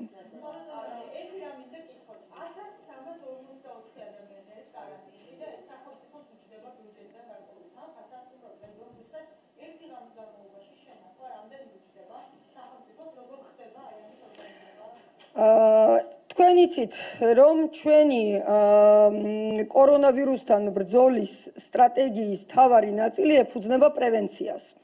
პრევენცია და არ დაშვება ვირუსის გავრცელების არის მთავარი წინაპირობა იმისა, რომ ჩვენ შედარებით სწრაფად დავძლიოთ ეს გამოწვევა. საფრთხე საკმაოდ სერიოზული არის. აქედან გამომდინარე, ჩვენ ყველა ზომას მიმართავთ იქითკენ, რომ პრევენციის ღონისძიებები განხორციელდეს შეუფერხებლად. ამ მიმართულებით ჩვენ ვიყენებთ ყველა ჩვენ ხელთ არსებულ რესურსს. დღესდღეობით ძალიან კარგია, რომ ბევრი სასტუმრო მოდის ჩვენთან თანამშრომლობაზე, თავიდან იყო გარკვეული კითხვები თუ როგორ იქნება ორგანიზებული კარანტინი და მათ დღეს ხედავენ, რომ ძალიან ესე იგი ორგანიზებულად ყველა აუცილებელი რეკომენდაციის დაცვით უსაფრთხოდ ხდება კარანტინის ორგანიზება, დეზინფექცია და ძალიან მაღალია ნდობა ჩვენი სასტუმროების მხრიდან მთავრობის მიმართ და კონკრეტულად იმ უწყებების მიმართ, ვინც კარანტინზე არის პასუხისმგებელი, აქედან გამომდინარე მიწოდება საკარანტინე სივრცეების გაიზარდა და აქედან გამომდინარე პირობებიც არის გაცილებით უფრო მისაღები ჩვენთვის, მაგრამ ისევ ვამბობ, იქ სადაც საქმე ეხება ჩვენი მოქალაქეების უსაფრთხოებას და ჯანმრთელობას, ჩვენ რესურსი ნამდვილად არ გვენანება და გვაქვს საკმარისი. რა თქმა უნდა,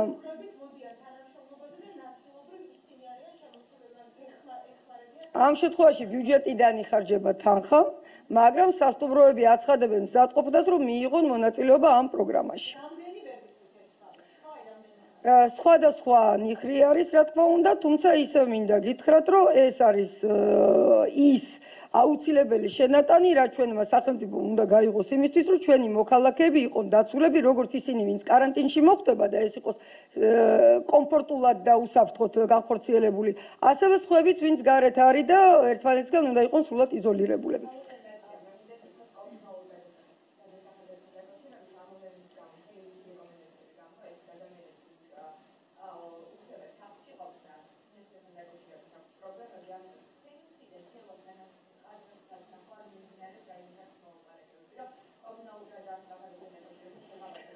მოგახსენებთ, ჩვენ რა თქმა უნდა ძალიან კარგად გვესმის, რომ ახლა ვითარება არის საკმაოდ რთული. ბევრი ფინანსური პრობლემა დაგვიდგას უყველას, რა თქმა უნდა, საქართველოს მოქალაქეებს. ძალიან კარგია, რომ ბანკები გაგებით ეკიდებიან ამას და სამი თვით ხდება რესტრუქტურირება სესხების. ასევე ის, რომ ჩვენ ბიზნესებს უწევთ შეღავათებს, გვაძლევს საშუალებას, რომ ეს ადამიანები დასაქმებულები იყვნენ და ესე იგი შეინარჩუნონ ბიზნესებმა მაქსიმალურად თავისი მუშა-მოსამსახურეები და გადაიხადონ ხელფასი. რაც შეეხება კომუნალურ გადასახადებს, არ უნდა დაგვავიწყდეს, რომ კომუნალური მომსახურების მომწოდებელი კომპანიები, იგივე იქნება ეს თელასი თუ ენერგოპრო თუ თბილისი ენერჯი, ეს არის კერძო კომპანიები, მათაც საკმაოდ რთული პერიოდი უდგა დღეს, როგორც ნებისმიერ სხვა ბიზნესი, იმიტომ რომ საკმაოდ ბევრი პრობლემა აქვს გადასაწყვეტი. აქედან გამომდინარე, ჯერჯერობით საუბარი იმაზე, რომ კომუნალური გადასახადი გადავადდება, ან არ უნდა იქნას გადახდილი, არ დგას. მადლობა.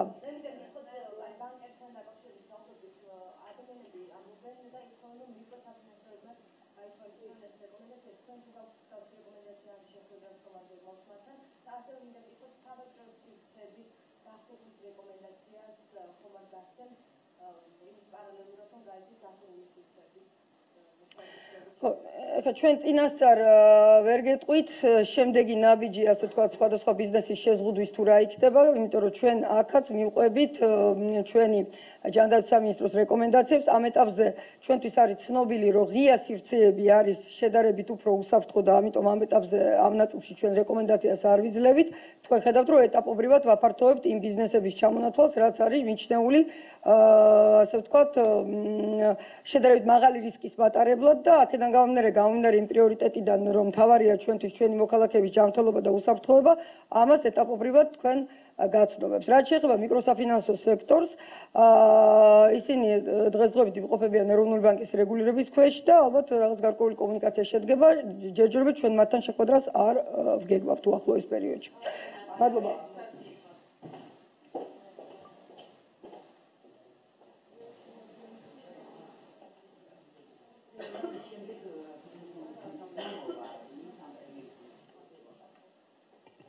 მოგესალმებით, მორიგი საკოორდინაციო სტომის შემდეგ მინდა მოკლე ინფორმაცია მოგაწოდოთ სურსათის უზრუნველყოფასთან დაკავშირებით, როგორც იცით, უწყლოდ რეჟიმში მიმდინარეობს ჩვენი სამინისტროს მხრიდან კოორდინაცია სხვადასხვა მომწოდებელი რგოლის იმისთვის, რომ ქვეყანაში სურსათის უზრუნველყოფის პრობლემა არ შეიქმნას. მინდა გითხრათ, რომ ჩვენ ძირითად სასურსათო პროდუქტებზე ვახორციელებთ სრულ მონიტორინგს, ასევე ძირითად პირველადი მოხმარების პროდუქტებზე, ეს არის დაახლოებით 22 იდენტიფიცირებული პროდუქტი. იმის გამო, რომ ჩვენი მოწოდების მიუხედავად, ხშირ შემთხვევაში ჩვენ ხედავთ ეს პანიკურ მოთხოვნას და ფაქტიურად უკონტროლო შესყიდვებს, ბევრ სუპერმარკეტში თუ საცალო ობიექტში დღის განმავლობაში ზოგიერთ ასაწონ ბურღულეულზე იყო გარკვეული შეფერხება. ეს არის ერთადერთი მიზეზის გამო ჩვენ არაერთჯერ განვაცხადეთ, რომ მარაგები კონტროლდება ქვეყანაში და მოუხმობთ მოსახლეობას სიწყნარისკენ. ვიცით, რომ ეს შეკვეთები არსებობს გზაში, იცით კლიმატური პირობების გამო ერთის მხრივ ჩვენთან ფოთში ჩამოცლილი გემების ფოთში შემოსული გემების ჩამოტვირთვა, გემებიდან პროდუქციის ჩამოტვირთვა რთულდება. მეორე მხრივ დასავლეთიდან აღმოსავლეთ საქართველოში დამაკავშირებელი მარშრუტებზე არის სირთულეები და იცით, ლარსზე არის ძალიან დიდი რიგი, დაახლოებით 1000-ზე მეტი სურსათით დატვირთული მანქანა დღეს დგას ლარსზე, იქიდან გამომდინარე, რომ გაწმენდითი სამუშაოები ზოგიერთ მონაკვეთზე არის შეზღუდული საშიშროების გამო. ჩვენ კიდევ ერთხელ მოგიწოდებთ, მინდა გამოვიყენო მედია საშუალებები, რომ პანიკას არ ავყვეთ. სხვა შემთხვევაში ერთადერთი რამ ხდება მოკლევადიანად გარკვეულ დღეების ან საათების განმავლობაში კონკრეტულ პროდუქტებზე ფასების ზრდა, რაც ისევ მომხმარებელს, მოსახლეობას აზარალებს. ეს არის ჩვენთვის ყოვლად მიუღებელი და წარმოუდგენელი. მეორე მხრივ, ჩვენ არაერთჯერ მოუწოდეთ ბიზნესებს, იყო პრემიერის განცხადებაც, რომ თითოეული ბიზნესი ამ შემთხვევაში უნდა იყოს მაქსიმალურად პასუხისმგებლიანი და არ უნდა გამოიყენოს სიტუაცია სპეკულაციისთვის. თუმცა ეს პანიკა, რა თქმა უნდა, ხელს უწყობს კიდევ ასეთ მოვლენებს და კიდევ უფრო რთულს ხდის დავუშვათ პროცესების მართვას. ჩვენ უკვე ველოდებით, რომ 2-3 დღეში სიტუაცია კლიმატური სიტუაცია გამოსწორდება იმისთვის, რომ გზის გაწმენდა მოხდეს და ის უზარმაზარი მარაგი, რომელიც ძალიან დიდია და ჭარბად არის შეკვეთილი, რადგან ჩვენ მქონდა რეგულარული მუშაობა ყველა მომწოდებელთან ქვეყანაში შემოვა და ცრუ პანიკის გამო უბრალოდ კონკრეტული მომხმარებლები დაზარალდებიან. ეს ერთი. მეორე, ძალიან მნიშვნელოვანია, რომ ჩვენ კრიტიკულ სიტუაციაში, კრიზისების პერიოდში შევინარჩუნოთ სტაბილური ფასები. ჩვენ გვექნება განსაკუთრებული მექანიზმი იმისთვის, რომ ძირითად სასურსათო პროდუქტებზე დავაზღვიოთ იმპორტიორებისთვის სხვადასხვა ეკონომიკური, ფინანსური, მათ შორის სავალუტო რისკები, იმისთვის, რომ ფასების სტაბილურობა შევინარჩუნოთ. იმ პროდუქტებზე კიდევ ერთხელ ვამბობ, ეს არის პირველადი მოხმარების ყველაზე კრიტიკულად მოთხოვნად, ყველაზე მნიშვნელოვან სასურსათო პროდუქტებს გულისხმობ. კიდევ ერთხელ ვიმეორებ, რომ სამინისტრო მუშაობს 24 საათიან რეჟიმში, ისევე როგორც სხვა სახელმწიფო უწყებები. ჩვენი სამუშაო ჯგუფი ახორციელებს კომუნიკაციას ყველა რგოლთან, ყველა რგოლის ყველა სუბიექტთან, იმისთვის, რომ სურსათის მომარაგება ან პირველადი სამხარებლო პროდუქტების მომარაგება არ შეექმნას რაიმე საფრთხე. დიდი მადლობა.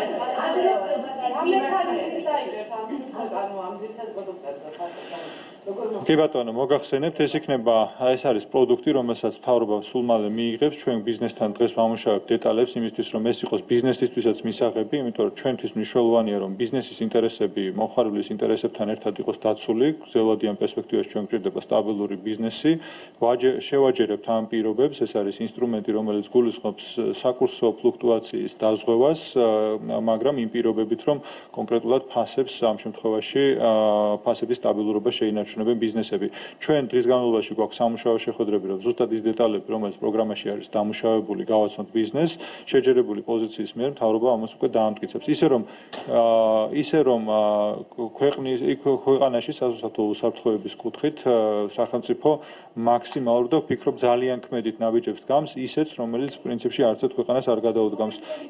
გეტყვით, მოგახსენებთ, იმიტომ რომ ალბათ საზოგადოებას აინტერესებს, ჩვენ ხედავთ, რომ ყველაზე დიდი გაზრდილი მოთხოვნა დღეს არის ბრინჯზე, მაკარონზე, მზესუმზირის ზეთზე, ფქვილზე, შაქარზე, ხორბალზე და რძისხვნილზე და რძისხვნილისგან წარმოებულ პროდუქტებზე. ეს არის ის ძირითადი პროდუქტები, რომელთა ფასების ფლუქტუაცია და მერყეობა მოსახლეობისთვის არის ძალიან გრძნობიარე, სწორედ ამისთვის ჩვენ მოვახერხებთ ამ ქმედითი ინსტრუმენტით ამ ფასის მერყეობის დაზღვევას.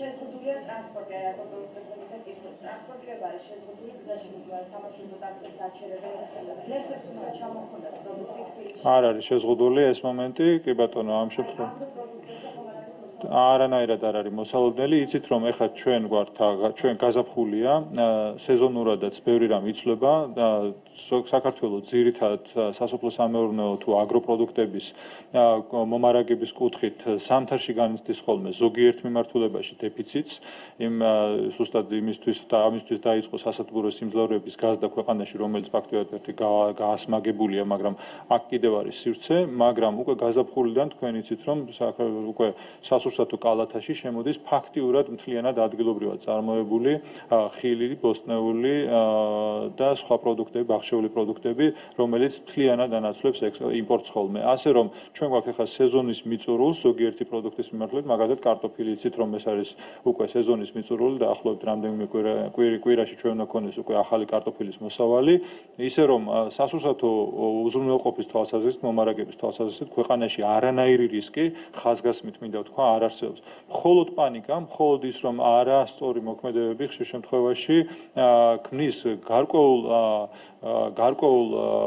გარკვეულ პრობლემებს, დროებით შეფერხებებს და ძალიან მნიშვნელოვანია, რომ მედია საშუალებების მეშვეობით ჩვენ სამინისტროს ყველა საკომუნიკაციო არხს ვიყენებთ, სწორად მივაწოდოთ მომხმარებელს, მოსახლეობას ინფორმაცია, რომ მათი ქცევა იყოს შესაბამისი და არ იყოს პანიკური. დიდი მადლობა. კი ბატონო.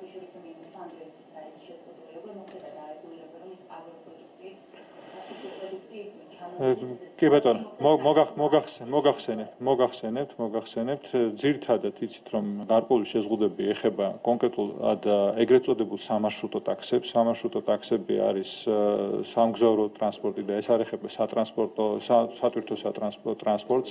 როდესაც საუბარია ხოლმე მგზავრთა გადაადგილებებზე ან სატრანსპორტო შეზღუდვებზე, აქაც კაფეოთ მინდა კიდევ ერთხელ გავიმეორო, არაერთჯერ იყო განმარტება, რომ ეს ეხება მხოლოდ მგზავრთა ნაკადებს და სამგზავრო გადაზიდვებს და არ ეხება სატვირთო გადაზიდვებს, ანუ სატვირთო გადაზიდვები ყველაზე კრიტიკულ სიტუაციებშიც, ანუ საგანგებო მართვის ყველაზე მკაცრი დონეების პირობებშიც კი არის შენარჩუნებული იმისთვის, რომ სურსათი თუ სხვა მნიშვნელოვანი პროდუქტებით მომარაგება ჩვენს ქვეყანაში თუ სხვა ქვეყნებში ზოგადად არ შეიზღუდოს.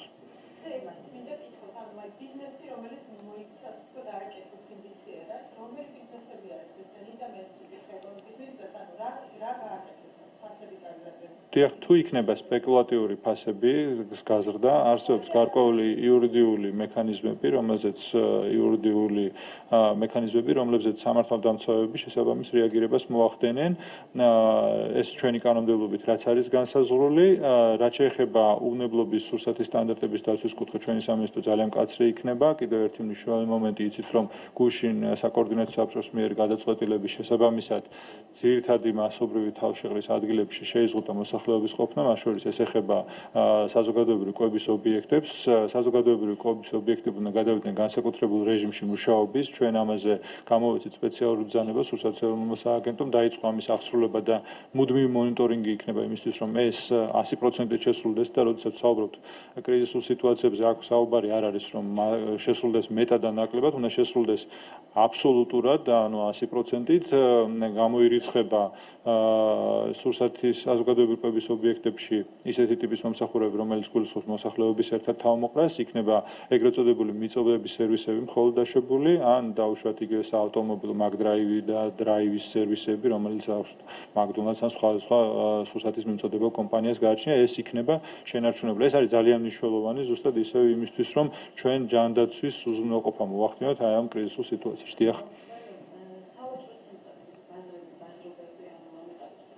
ამ ეტაპისთვის ღია ბაზრები აბსოლუტურად არ არის ის ობიექტი, რომელიც უნდა დაიხუროს.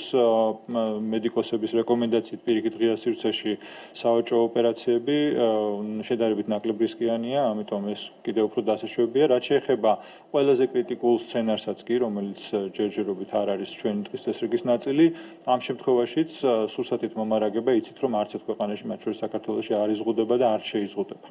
დიდი მადლობა.